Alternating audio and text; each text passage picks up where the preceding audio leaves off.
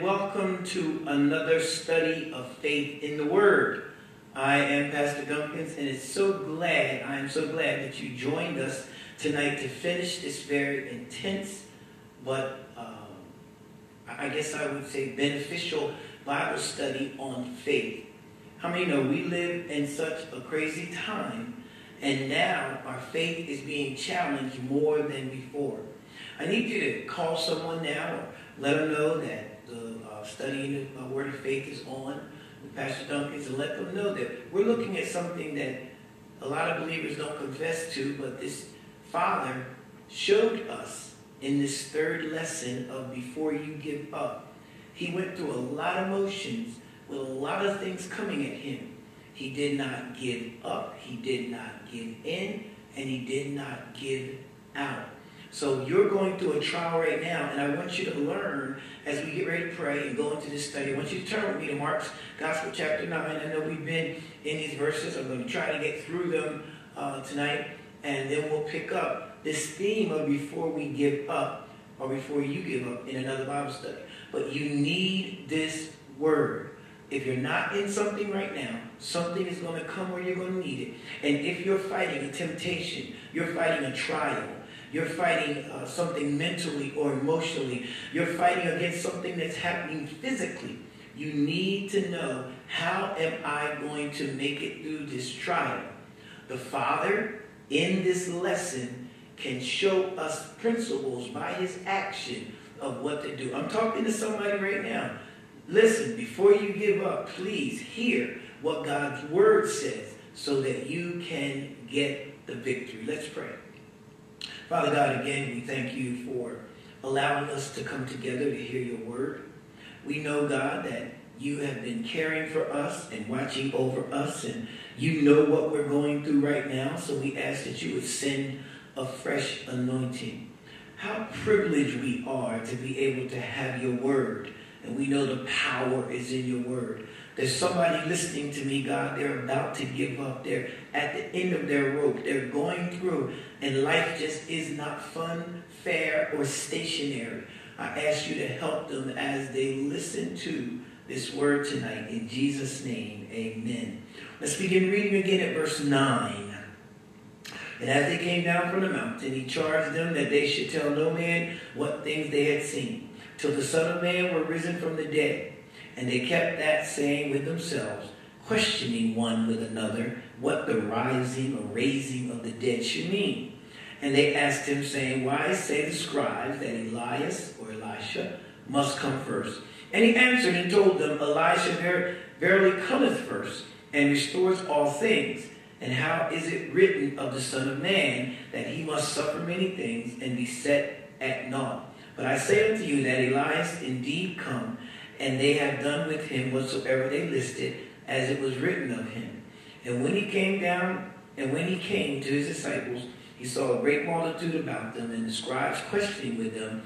And straightway all the people, when they beheld him, were greatly amazed, and running to him saluted. And he asked the question. He asked the scribes, what question you with them? And one of the multitude answered and said, Master, I have brought unto thee my sons, which hath a dumb spirit, my son, and wheresoever he taketh him, he teareth him, and he foameth and gnasheth with his teeth, and pineth away. And I spake to thy disciples that they should cast him out, and they could not. He answered him and said, O faithless generation, how long shall I be with you? How long shall I suffer you?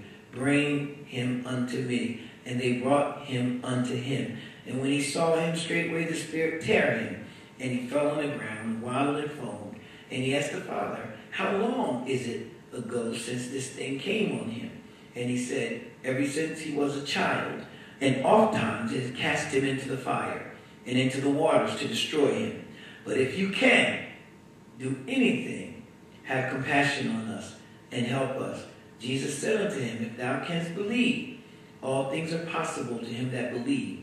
And straightway the father of the child cried, and said through tears, Lord, I believe, help thou my unbelief. Let's stop there and pick up this story. To those that are just joining us, we picked up this powerful story of Jesus intervening in the life of a man who was hopeless. The tragedies of our life can come in 2s or 3s or 6s. We'll find ourselves dealing with one thing. How many know it's true? Saved or unsaved, and something else will happen. And by the time I'm trying to wrap my brain around what's already happened, I need God to fix what's happening now. And we get to the point mentally and emotionally where we can't hold on. Don't let anybody fool you because of their title, because how long they've been saved, because they can mask with an outward demeanor everything is okay. Many of us have had crying nights. We've had some dark days. We had some times when it looked like our life was caught in a vice grip. But thank God, God knows how to answer that. So we're dealing with the subject tonight. We're going to pick up where Jesus called them in verse 9, 20, unbelieving generations. And when Jesus called them an unbelieving generations, he said, how long shall I be with you? And I like the fact that when Jesus said that my disciples could not cast him out, Jesus called them a faithless generation. I want to stop there. That's important. Jesus was on the scene, delivering, blessing, healing. They saw it. They had been a part of it, just like you and I. But it still doesn't stop our flesh or our minds from swaying and going another direction.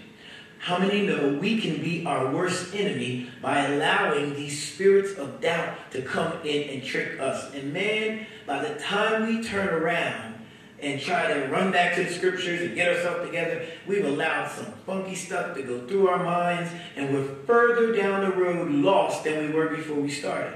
So I need you to know that we got to brand in our mind these principles of how to survive before we give up. Remember, we told you the sequence of this text, and I don't want to bore those who have been in all 3 series, but this is after the transfiguration. Jesus was coming down. He saw the scribes and Pharisees, as they always did, arguing. And we found out that this man's son had been filled with a demon, and he told him, I told your disciples to cast it out, and they could not. Jesus called them an unbelieving generation. This is where we stopped last week. We were talking about the fact that belief takes more than a one-time deliverance. I need to let people know, don't let anybody fool you. Prosperity preaching is good because I believe in prosperity. But prosperity living does not happen without faith. It does not happen without a battle. You are battling and you're upset because you're battling. I don't know if it's physical or mental, whatever it is, but the reality is you're battling because the nature of our victory is in us getting stronger through the fight. As we fight, as we pull our faith in, that's when we find ourselves able to handle something today we could not handle tomorrow. Jesus could have said anything. But he called his own disciples and all the crowd that were around. Some of them had been there when he had healed before. And he said, you faithless generation, how long shall I be with you? What he was saying is, I need you to understand something. If you don't trust me, none of this is going to work.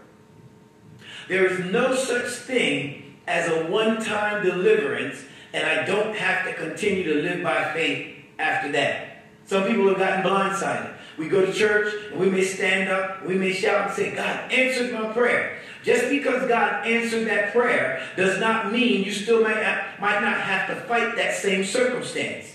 The devil is clear in his modus operandi. You know what he says? I will return. And if he sees you struggling, I tell everybody that the devil is a watcher. He's not omnipotent. He's not God. He does not have God's power. But he watches your facial expressions, your body movement. He watches to see your weak areas. He watches to see what hurts you. And then he springs an attack on you. So he knew that this man's son was the most precious thing in his life. And he wanted to see if this man was going to fall apart because his son was dying. Then he knew his disciples, the devil had watched his disciples. They followed Jesus, but he knew they didn't have the heart to do it on their own. You're going to be tested. We talked about that last week. There's going to be trying moments. But here's what you need to understand. You must trust God's word. Hebrews 4:12. I want you to write this down. I want you to be with me tonight to understand this. For the word of God, the word comes from God, is living and active, sharper than a two-edged sword, piercing to the division of the soul and the spirit, of the joints and the marrow, dividing, discerning the thoughts and intents of the heart. Did you hear what God said his word does? He discerns what you're thinking before you think it. So, how you change what you're thinking so that God looks at you and knows that what you're thinking is proper. You put the word of God on what you're going through. I.e., if you know right now, I'm feeling like mentally I'm drained, emotionally I can't handle it, then you need to go in the word of God, find some scriptures that deal with mental and emotional balance or blessing from God, and you fix your heart and mind on that text. We got to make sure that we gird up, Peter says, the loins of our mind. It's a metaphor, meaning that I got to make sure when I get up in the morning, my mind is strong enough so I don't let the weak thoughts of my mind derail my faith. You're already on your way to healing, but it won't come if your thoughts don't support it. And the only thing you got to do is trust. And somebody said, well, trust is easy. No, it's not. If it was easy, everybody would do it. Think about something. Trusting God means you have to trust God when you can't see, you can't feel sometimes, and you don't know what's going on. You have to trust God. And how do I gather that faith? Romans 10:17. Come on, faith comes by hearing the word of God. I'm going to say something here, and I hope nobody takes offense. But most of your losses are coming because you're not in the word of God gathering faith. Faith doesn't come from any other direction but by hearing the word of God. But remember, and you've learned this lesson, faith is an action word. We think faith sometimes is just sitting there reading something. I got that word in me. God, you're supposed to come right now. No. Faith is being able to stand. And I can tell that some of you are here now. You can put something in the chat if you agree with me. You've had to stand through some situations that you overcame before, and now you have to stand on them again. But the enemy will be relentless in bringing them back. Oh my God. Because he wants you to give up. If you give up, you will fall further than you were before you started. I've been there. I'm telling you what I mean. I remember when I was fighting and going through the year that I had cancer.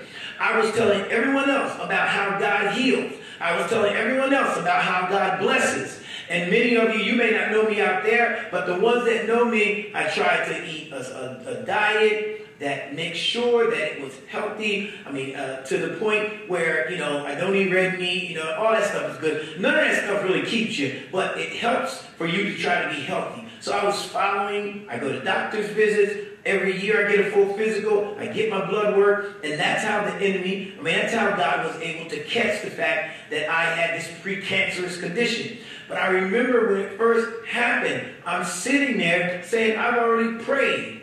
I should be able to handle this now. I should be okay.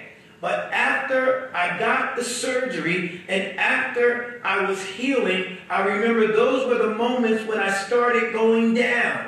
It's easy to talk about faith when you're sitting in church or you're sitting around other people or everybody's around you. But I got some honest people that will tell you the hardest time to hold on to Jesus' garment is when you're by yourself. When you're sitting there and the enemy is bouncing off some so whats and why didn't this happen off of your mind, it will steal your faith. And I'm sitting there and I got to tell somebody the healing sometimes is harder than the cure.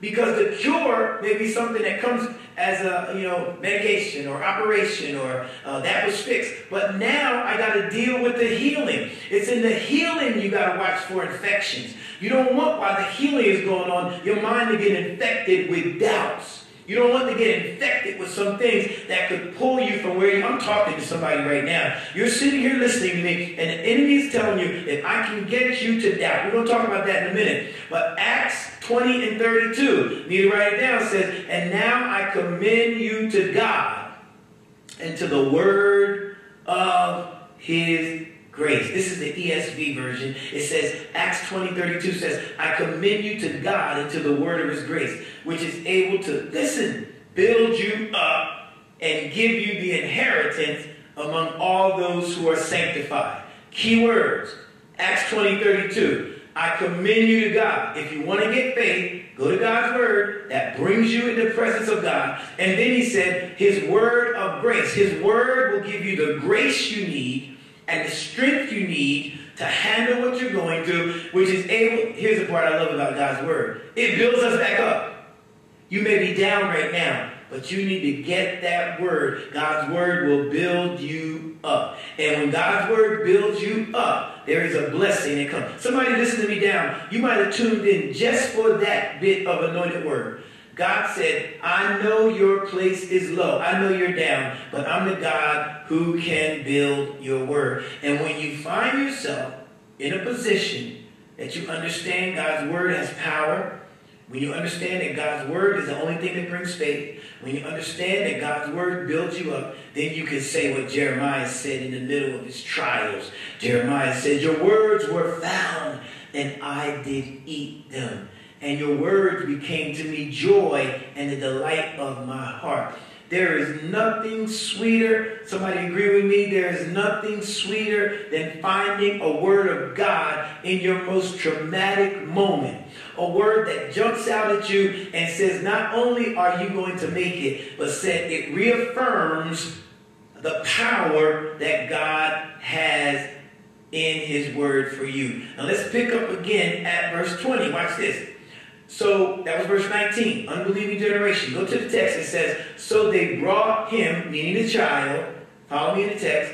When the spirit saw Jesus, it immediately threw the boy into convulsion. He fell to the ground, rolled around, foaming on the mouth. Jesus asked the boy's father, how long has the boy been like this? From a child, he answered, it has thrown him into the fire and the water to kill him. But if you can do anything, please have mercy on us, or pity on us. Verse 23. If you can, said Jesus. You know, Jesus said that very, like, you gotta know I can. He said, if you have faith, all things are possible to him that believes. Immediately the boys cried. This is so important. Here's what holds this text together. This is a surprising answer. Immediately the boy's father exclaimed, I do believe. Help me overcome my unbelief. There is a nutshell. I'm going to deal with something that many of us don't talk about, but God was impressed. Jesus was impressed with this father, how he went from doubt to faith. He said, I do believe, but help my unbelief. He admitted that I'm dealing with some unbelief. Come on, this is important because that's how people fall down in church. You won't admit because you're around everybody else and everybody thinks you're supposed to be this and you're supposed to be all that. But many times, and the longer you go in your walk, the more you're going to have to admit to yourself, I'm wrestling with some doubts. When you don't understand that you're wrestling with doubts, you'll never be able to overcome the doubts that the enemy is bringing in your life. What do you mean wrestling? Doubt is, here's what doubt is, in case you say, well, I don't wrestle with doubts. Here it is. Lack of confidence in someone or something who promises you they can do something that is unlikely or uncommon. You have a lack of confidence in some person or something that says they're likely to do something that is unlikely or uncommon. Look what he's saying. So it's like I had a friend who would not ride the roller coaster when we were growing up. And I would tell him, man, come on, trust me, that roller coaster is safe. And, you know, and he thought to himself, I don't have confidence in that roller coaster. And this was, he said, I just don't have confidence because I've heard all the horror stories about things falling apart. Now, you had more safe rides than you had bad rides. But you couldn't convince him because he had so much doubt that the doubt brought fear. And he said, man, I can't even look at that roller coaster. Because once you allow the doubt to come in and you have fear. So the roller coaster said, I'm going to whip you through the air at whatever, 50 miles an hour. And you're going to not get hurt. And I'm going to bring you down safely. He didn't believe it. And what I'm telling you is a lot of times we get our promises from God, we read them, we even believe them, but we also have doubts about them. We won't find ourselves in a place that we can handle it. I want to talk about how you overcome your doubts. You needed this lesson, so go with me, because this man showed us. He said, help my unbelief. First, let's look at the cause of doubt. One of the causes of doubt is trying situations. Doubt does not come up when everything's easy. That goes without saying, right? But doubt comes in trying situations. What's funny about that is trying situations for one person is not a trying situation for another person. I like to fly. I don't like to drive. I have other folks who say, I don't want to get on an airplane. It's a trying situation. And an airplane to me, man, I got a magazine, or I got a book I want to read, or I got something I've been wanting to write. I lay back and let somebody else do the driving. I even like catching the train. I'll get me a compartment. I'll do anything not to drive. But there's some people, all those things are trying situations for them because they're vulnerable in those situations, and that's when doubt comes. It's like a hardship mentally and emotionally. But let's talk about some real trying situations. Here's where that lack of confidence in Jesus rears its head. When you're in a trying situation, it could be a physical sickness that returned. I think one of my worst fears, I believe I can handle it, but one of my worst fears is, that language. Somebody out there saying, oh, we don't listen to him. He's talking about he got some worst fears. All of us got fears. That's the problem. You'll never get fixed what you don't face. I know there's some areas in my life that I fear, and I put the word of God on those areas. Can I get an amen? Quit fronting like you don't have any fears. That's when you're going to fall out by your fears. But I let the enemy know I might fear that, but I got a God that's greater than my fear. And I trust God. But my worst fear is when I hear cancer, if my cancer comes back. I said my worst fear, but I didn't say I was going to give up if that happens. Because I thought about it, and I know now it just means I jump back on my faith, and I make sure I tell myself I can handle it. I don't want it to happen, but if it happens, I know without a doubt I'm going into the Word of God. I'm going to stand when it's time to stand. I'm going to pray when I have to pray. I'm going to isolate myself and worship God. I'm going to get myself to a place of deliverance. Can I tell you something? Nobody else can get you to the place of deliverance. You can listen to me, but if you won't act on all those things I just told you to act on, it's not going to happen. Don't let anybody lie to you. Blessings don't come without battles. Put that in the chat, somebody. Blessings don't come without battles. You're sitting there talking about, I want my blessing. God said, well, go through the battle. How are you going to get a blessing if you don't want to battle what it is? God said, now here's the part we don't understand. Jesus won the battle, but I still have to battle to get the blessing. He won everything I needed. But for me to appropriate it, if I had an aunt who left me some money in California, and I had to get those papers signed, and there was be a reading of the will, and they wanted the person to be there face to face, I could tell them, well, look, man, with all this technology, you send me the papers. I'll sign the technology and send it back. But no, the will stipulates this must be a face-to-face reading with the heirs. You know what I got to do? I got to get on an airplane. I just told you that. Some people don't get in their car. I get in that plane, and I go to where I need to go, and I sit there because I got to follow the directions to get my inheritance. Oh, that's good. So you're sitting there saying, I want the blessing, but I don't want to do anything for it. No.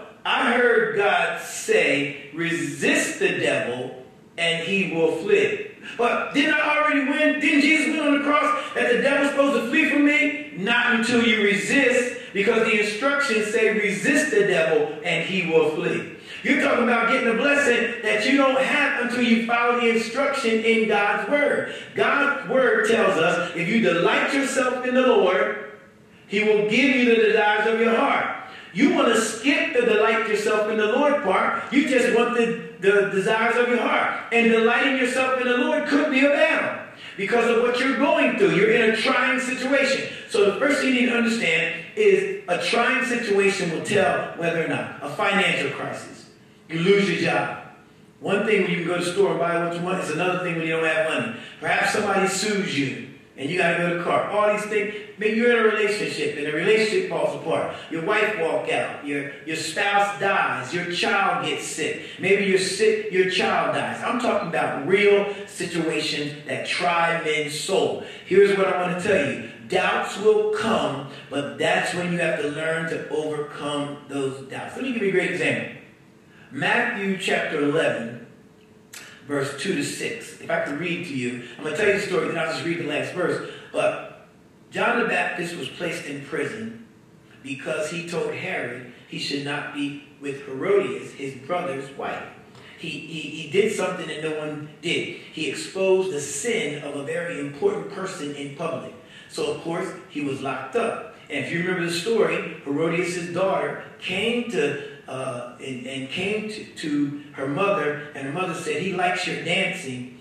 Go and dance before him, and he'll give you whatever you want. And she danced, and at the end, her mother said, ask for John the Baptist's head. So, John the Baptist was in prison. So John the Baptist had been going out. He was a tough guy. He's the one who said, remember when Jesus needed to be baptized? It was John who said, behold, the Lamb of God, who takes away the sins of the world. And when Jesus told him that, baptize me, he said, I need to be baptized by you. And Jesus said, we must fulfill all things that are to come. Jesus follows the word. And we found out that it was John who said, behold the Lamb. He knew it.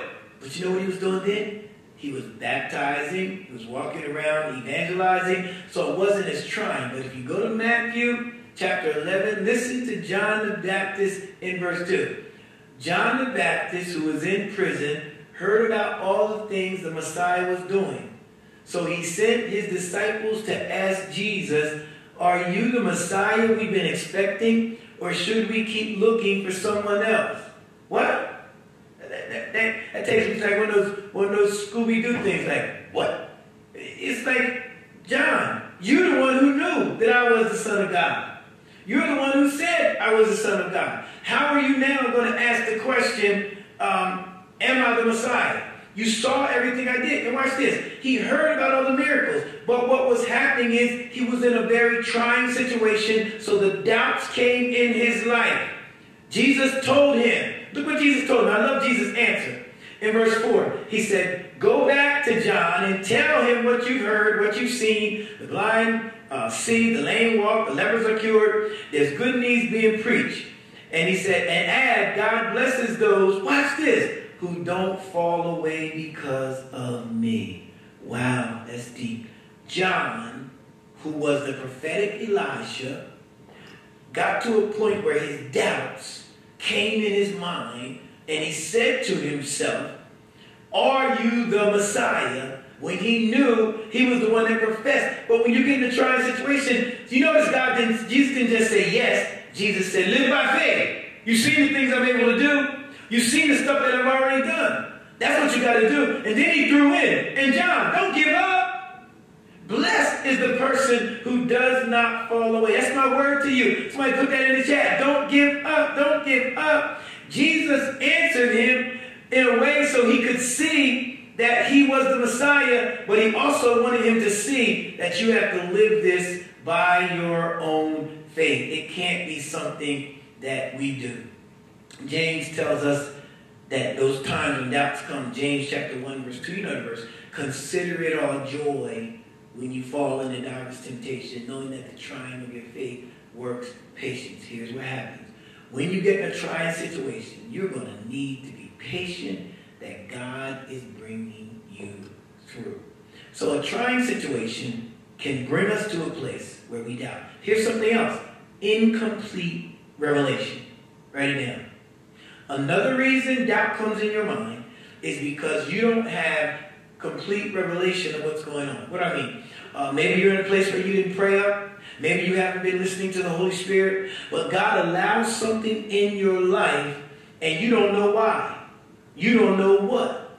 You don't know what's going on. And you're sitting there and we will recount stuff like I pray, I go to church, I read my word. Lord, I stood up for you when they were talking about you. I went out to the streets and evangelized. God said no. Doubt comes Because when a difficult circumstance comes that I don't know what God is doing, I don't have the complete revelation of what God is saying, then it throws me off and I can't handle sometimes what I'm going through. It is so funny that we want to know. And that's totally in contrast of real faith. Faith does not want you to know, it wants you to trust. Now, you can know God, and that should be good enough for your faith to kick in. Many times, I played sports, high school, college, but I remember before I was driving, 11th grade, playing varsity basketball, many a night, I would have to wait for my mother and father to pick me up. And I remember it would get dark. Sometimes my dad would call and say, I'm running a little late, I'll be there. Or my mom said, I had to run to the grocery store first, but I'm coming to get you. And they had already told me, I'm coming to pick you up. It was like, and don't get in the car with nobody else. I didn't have any cell phone to call. I wouldn't dare be disobedient and then ride home and they rode off. If they rode all the way up to the school and I wasn't there, it was not pretty. So what I did, I made sure somebody walked by and said, hey man, you want to ride? No, my mom said she's coming. I didn't know. I hadn't heard anything. They were supposed to be there 20 minutes ago, but I stayed because my mom and dad said it. And when they said it, I didn't know completely why they weren't there on time. I just knew I had to wait. That's what God's trying to get us to see. Quit fishing around for the revelation of what's going on. You know, the children of Israel never realized they were a part of a greater purpose in God. They complain at every juncture of their journey. You know that? Right? Now, you know, we read the Old Testament now. All those lessons, it says in Corinthians, is so we could have faith now. But they complain, we look at it. God blessed them with bread. They complained about the manna. God blessed them with water. They complained when they couldn't get water when they wanted. They complained about meat falling out of the sky. What am I saying? They got to the place where they didn't have the complete revelation that God was raising up a people that were going to love him, trust him, and had special, he tried to show them, you got a special relationship with me. I got a covering over you. But when you get into this situation, you want to know what I'm doing, or you don't trust what I'm doing, or as soon as stuff gets adverse, you start accusing me of not being who I said I was. So the complete revelation is sometimes not there until God wants to reveal it. I love God. He reveals stuff after he's given us the lesson, or we've grown and we've learned.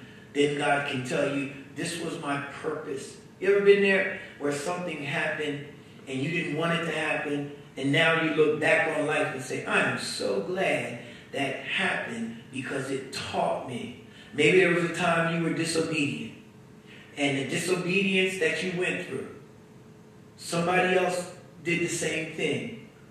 They got caught. You didn't get caught. You were going to continue being disobedient. But then all of a sudden, them getting caught made you know, okay, I'm glad I saw what was happening, because that's letting me know that I can do better and I better quit. Sometimes God doesn't allow us until we go through a situation to learn why he was doing it. I like to speed down the road. Oh yeah, road rage, hello. I remember one time I'm coming back from a conference that got canceled because of weather. I'm driving from North Jersey. I'm down in South Jersey. And I'm on one of the main highways, 55. And cars in front of me are driving slow. But I like to drive fast. So I'm complaining, what are you doing? I'm going to be in this snow and I'm trying to get back home. And I'm driving, it's getting dark, because it was wintertime. You know, when it got dark earlier, and I'm driving down the road, all of a sudden I make up in my mind it probably was a demon. It was the devil. I decided I'm going to pass everybody. So I shut around, and next thing I know, my car starts spinning around in the road, and I was up in the bank. If other cars had been coming in the other lane at the time I did that, I definitely would have been hit. If a tire blew out, I definitely could have died. All I'm saying is, I remember being parked there saying, God, all you had to do was tell me to stop having road rage. You had to almost kill me. But I was so glad, because every now and then when I'm riding down the road, I'm reminded of what I went through. Amen, somebody. And it makes sure that I don't do it again. Think about Job.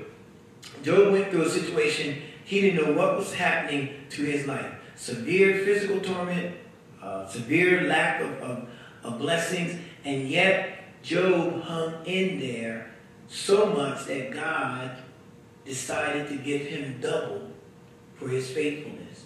Yup, Job said, I cursed the day I died, but he never stopped trusting or believing in God.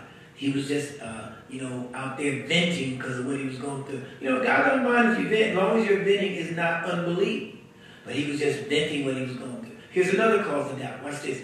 Worldly and satanic influence. I love this because the world is always in conflict with God. God and the world never are on the same page. You know that, don't you? So sometimes when you're trying to get out of a situation and you're comparing it to the world will make you think what God's taking you through isn't fair. So you're sitting there comparing your situation to what the world says and not to what the Word says. I'm going to say that again. You're comparing your situation to what the world says and not to what the Word says. So what the world tells us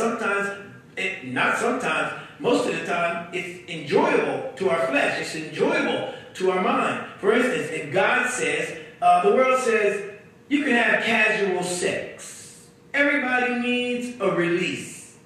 Everybody needs, it's nothing. We just hook up, so a sex call, right? But here is the problem with that. The Word of God says there's no such thing as casual sex. God says, whomever you hook up with, you become a part of that person. The word in Genesis is the word to know. When God said Adam knew Eve. Now, even though the word knew is talking about when they actually had sexual intercourse, but also we can take that word knew into a play on words, and it means also that every time I have sex with an individual, because they became one through that copulation, right? Every time I have sex with an individual, that's when I become a part of that individual. So pretty soon, you can go around and give parts of you away, and you wonder why you don't have any self-esteem, or you don't have any joy, or you don't have any mental and emotional control when it comes to love and relationships, because the world is telling you casual sex don't hurt, but God is saying, no, it's something that will get into your spirit, your physical body, your mind. Now, here's the problem. It's tough, because that is something that also my flesh, and it seems normal to me. It seems like this is what I should do. But the world tells us, don't listen to God, follow the world. Now, the only problem is, I'm not sitting here now as a prude. I'm just telling you, anytime you deviate from the Word of God, the Bible said the consequences are going to follow. How about authority in marriage and household? We live in what's called an egalitarian society. Egalitarian, meaning that, ever since women's suffrage, women want their rights. But we can't have two men in the house or two people hollering at one another when God says that the man is the head of the house. I see some people right now want to throw something through their computer. I know. But listen to what I'm telling you. Here's the problem. The problem is, and don't think that the man doesn't have something he has to hold on to. God says, women obey your wives, obey your husbands, but it says husbands love your wives, which is a strong edict. God says, so when he's out of whack, God will take care of that. But when you have two people in the house, both deciding, I don't need the other person, I'm grown just like you grown, I'm making my own plans, you got your plans, all of a sudden the marriage is not a marriage, because there's no hierarchy that God said. Now, I know we can talk about this because I do relationships, but I'm just giving you an example of why some people come to me in marriage counseling, because everybody's the boss and God is not. Everybody got their own desire. I got my own money,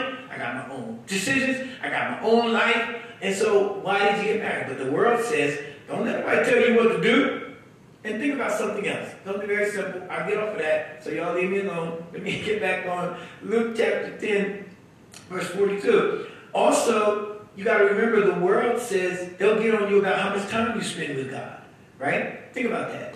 in Luke's Gospel, chapter 10, verse 42, we're still talking about doubt. When the man said, help my unbelief, in 10:42, you know what he said? He said, Martha was upset because Mary wouldn't help with the dishes. When I first read that, I agree with Martha.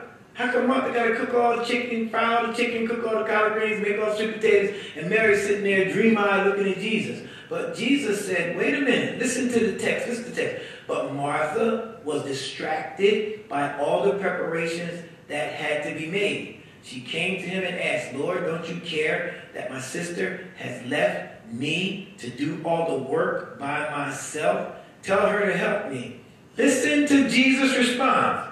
It was not that it wasn't right that Mary helped him. Here's what he said to Martha. Martha, Martha, the Lord answered, you are worried and upset about many things, but few things are needed, or indeed only one. Mary has chosen what is better, and it will not be taken away from her. Here's what he was saying. He said, Martha, it's not the fact that I don't want Mary to help you, but you now have been so distracted and so fearful and worried about what has to be done, you forgot the one thing that's needed. You should have come to me first and gotten peace with your situation, and the situation could have unfolded. Mary knew right now she needed me. She's chosen that part that's going to keep her life going. So it may seem unfair, but what God is saying is both of you need me. You got to figure out, you can't let me tell you how often you ought to seek God and nobody else to be able to tell you that you're going to church too much or you're praying too much, because you know what you need, even though nobody else knows what you need. Look at, I love the fact that Caleb gives us the answer on this part. He says, my servant Caleb, because he has had a different spirit, this is Numbers chapter 14, verse 24, I will bring him into the land because he has followed me fully. There's no halfway following God. You got to follow God fully. I told you worldly and satanic. Well, the satanic, I got to move quickly. Genesis 3 and 4. Remember when Satan came to Eve in the garden in Genesis 3, and Satan told her, why don't you eat of that tree? And Eve said, God said, don't eat that or we'll die. In verse 4 of chapter 3, Satan said, you will not surely die. When you listen to what the world is saying, you will have doubts when God asks you to go the second mile. And the last thing about doubts, right, you need to understand is unfulfilled expectations. This is the fourth cause. What does that mean? God never met my needs before, so why should I believe him now? This one encompasses all of them. God's timing is not our timing. And I always ask people, God didn't meet your needs, yet you got enough breath to say God didn't meet your needs. Yet God has met all the other needs. What you're saying is, God did not meet my self-centered or my selfish need that I needed at that moment. See, sometimes we can call our needs, our desires, things we want, we can say, God, that's something I need. And it may well be. But don't go around and blanketly say God didn't meet my needs because you expected God to come at 10 and he didn't come till 12. Or maybe he hasn't come yet. Remember now, the woman with the issue of blood, it was 12 years. Some people healed instantly. Other people, he didn't. Here's what I tell people with unfulfilled expectation. Enjoy the journey. One of my friends, just 3 days ago, was walking into a store, got in the parking lot, was getting ready to go in the store, stepped out of his car, and started vomiting blood. And how the story goes is he died right then in the parking lot. Sometimes we get so far off on what kind of needs God is meeting that we forget the things God is doing. So here, let me wrap it down. So he helped my unbelief. What did the Father teach us about this? I love this. He taught us 3 things about unbelief in his text. He said, first of all, face it. Jesus said, all things are possible. And the Father said, okay, here's the principle. Write it down. Face your doubt. He admitted he had doubts by saying, help my unbelief. Many of us hide behind our religiosity and, I speak in tongues, I shout, I ain't gonna bet I got no doubt. God covers everything for me. Quit lying. We all have to deal with doubts. Focus on Jesus. Now you can imagine, scribes were there, crowd was there, people were there, maybe the rest of some other family members were there, the disciples were there with their head down, but that man was looking dead at Jesus. When the doubts come, focus on Jesus. And then, while you're waiting to get rid of that doubt, fill your mind with godly expectations.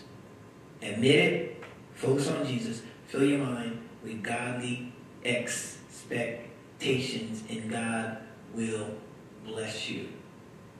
So, what happens when we get to that point where our blessings, Jesus said, bring the child to me.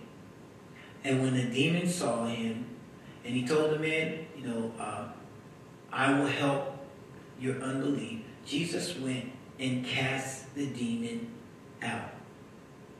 And he sent the demon out of the young man. Let's go to the text. Let me show you something in the text.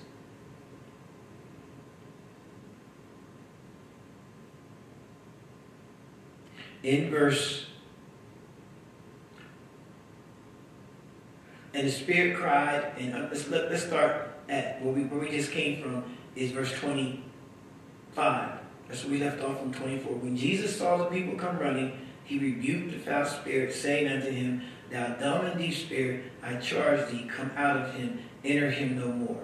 So what you need to do in this place, the man had to believe his relationship with God was getting stronger, because now he could see the power of God. God said, I've done so many things in your life where you've seen my power.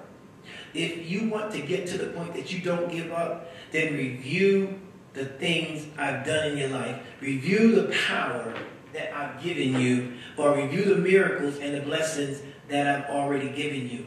I wrote this down because I started thinking about the fact that Jesus is saying now, I cast the demon out, but you have to live by faith. 1 John 5:4 said, whatsoever is born of God overcomes the world. And this is the victory that overcomes the world, our faith. Jesus said, I need you to understand, you have the victory because the victory's in me. I've saved you. I've kept you. I've blessed you through numerous situations. And now you're in another situation that should be nothing. All you got to do is make sure that you see my power, and that means live and walk by faith. And then God tells us in Luke 17:6 that it doesn't take much faith. He said a mustard seed of faith can bring you through. So this father had an opportunity to see God work just like we did. He asked God to help his unbelief, and then God showed him the miracle. I need you, if you can, write in the chat a miracle God already did in your life. There's a prayer God already answered. Take a sheet of paper and write all this down. Here's some. God answered when I was sick. I got well. God got me another job. He helped me through when I didn't have the money. There's numerous times in our life we can think where God supplied our needs, but when we get into a situation we're about to give up, we forget to see God's power. Please write that down. You got to see it. I'll never forget, we were going to buy our house, and I'll never forget, I had been trusting God by faith, and our first house that we purchased, our bid was lower than the 3 top bids, but we kept confessing by faith that this was our house. We were even crazy enough, when nobody was around, to get out and walk around that house, fulfilling what God told Joshua, wherever your feet touch on this ground, it's your ground. We walked around the house and we claimed the house. You should have heard the realtor as they kept calling, and I was talking in faith. You know, it's funny when you have that first impression and see that power of God. Nothing hinders you from trusting God. I remember looking at the man. He called and said, well, I'm telling you, Reverend Dunkins, I was a minister then, wasn't even pastor, and I just got licensed. He said, but I want to tell you, I don't know how you did it, but the first couple pulled their bid back, only 2 ahead of you. I said, don't worry about it, that's our house. A couple days later, he called again. I don't know how this happened, but this person's loan didn't go through. They had a better bid, but now there's only one person ahead of you. I said, look, we might as well set up a time when we going to meet. I was young. So that's our house. And I remember he called that last time and said, Jim, wasn't even Reverend no more. He got to know me. He said, look, I need you. I'll meet you and your wife at this restaurant. Come on over here and bring the money. Believe it or not, I told him I knew that was our house, but I didn't have any money. We had 2 small kids. He told me how much the down payment was going to be to bring. I walked to that meeting. My wife went with me, reluctantly, but I walked into that meeting with an empty briefcase. I prayed over it. I put the papers in there they sent me, and I said, I don't know how you're going to do it, God, but this is our house. Did you hear what I said? I prayed over the briefcase. I put the papers in there that we had signed, and I told God, I said, God, I don't know how you're going to do it, but this is our house. We got there to the restaurant. Marcia was looking at me, and I said, come on in, honey. She said, we don't have the money. I said, by faith, we got what we need.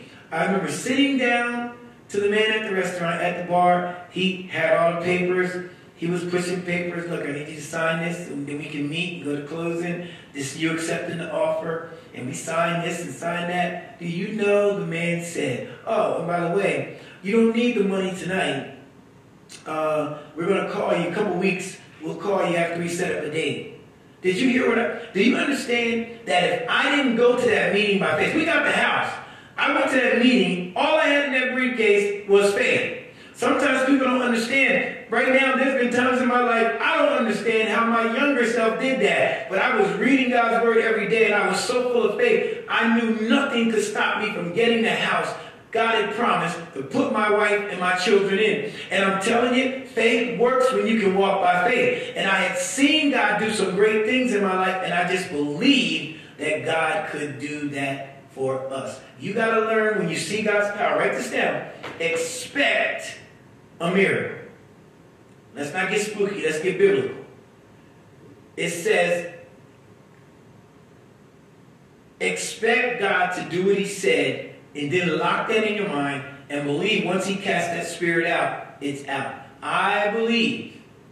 I got biblical data, biblical proof, but I believe that many times God was doing a miracle. You saw it, but you didn't lock it in your mind, and it did you no good. You walked out of that place. Some people walked out blessed, others walked out unblessed. God, I've seen God do a miracle in church, maybe a healing, or he took someone's mind that was broken and put it back together again. They walked out because they weren't willing to live by faith. I believe that broken mind came right back. Other people, they snatched it up. I know one brother who told me, as soon as I accepted God, he took the taste of liquor out of my mouth. I know another one said, he took the taste out of my mouth, but I went back and put it back in. All I'm telling you is, you still have to walk by faith. So before you give up, remember those things. And then Jesus said, this kind comes out only by prayer and fasting. This is the battle I'm talking about. Fasting and praying go together. It's not easy. I get hungrier as soon as I declare I'm fasting. I can go all day, shop, work out, not eat till 2:30, 3 o'clock. Say, oh man, I haven't eaten all day. But if I'm fasting and I say, I get up in the morning, first thing hit your mind is food. We just came off our annual fast. You got to know, fasting and praying, you're entangled in a spiritual battle. You, my brother and sister, are in a spiritual battle. You need to take what this man did. He took his doubts to Christ. He focused on God. He believed in God. And he filled his mind with godly expectations. His son was healed, so much so that he brought his son back to him blessed. God is getting ready to bless you. I'm prophesying over your life right now with the things you need. But don't think just because somebody pointed at you from television or wherever you heard it, God's getting ready to do this. Not without you confirming it, standing on faith, and living through it. Every promise you hear, I don't know who your prominent evangelists are. You can say, oh, that was good. But until you live it yourself, it does not mean a thing. Read this text again. Before you give up, Hear the words of Jesus. Don't be faithless. Don't let your doubts, don't keep hiding your doubts. Trust God. Believe God. Then walk by faith. Because the boy might have had another seizure that night, but the man was walking by faith. And I believe, because the Bible says he's healed, he was healed. If you're looking for your healing, if you enjoyed this message, please put something in the chat and let us know. But I'm telling you, the man, write this down, didn't give up, he didn't give out, he didn't give in, and he didn't give out. He didn't give up on what he wanted. He didn't give in when the devil was pressuring him, and he did not give out. He stood in there until he got his blessing. This is Pastor Duncan saying, God bless you. Please look at the information on the screen. You want to give to a ministry? This is a powerful ministry to give to. May the Lord bless you. Oh, and by the way, all the songs you heard on our intro, go now to iTunes and pick up Now Is the Time, Charlotte Baptist Church, and you can download the songs that you heard as the intros to our Bible studies and our services. God bless you. May the Lord keep you, and have a blessed day. I was down with no way up, and I needed some help.